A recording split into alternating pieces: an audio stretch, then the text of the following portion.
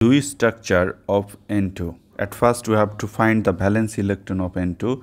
Nitrogen is an element of group 5a, that is why it has 5 valence electron, but we have 2 atoms of nitrogen, so we need to multiply by 2. So basically we are getting 10 valence electron for N2 molecule. This 10 valence electron has 2 tasks at the same time.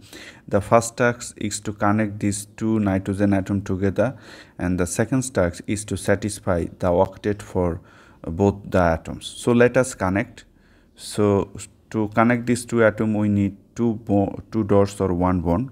So after connecting we have 8 valence electron left, right? This 8 valence electron will be used to satisfy the octet for both the nitrogen. So this nitrogen has 2, so it can maximum take 6 valence electron. So after putting 6 valence electron for this nitrogen, we have 2 valence electron left. That will come here, right? So look, now this nitrogen has 4 valence electron, but this nitrogen has 8 valence electron.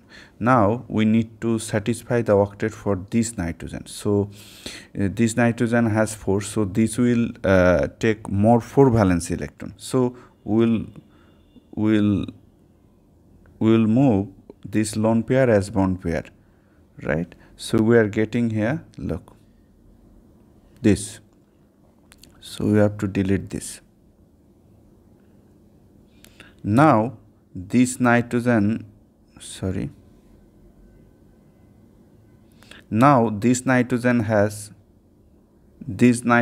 8 valence electron, and this nitrogen also has 8 valence electron. So we can say that this is the Lewis dot structure of N2. We can express this bond pair as dash. So 3 bond pair, 3 dash. So the Lewis structure of N2, this or this.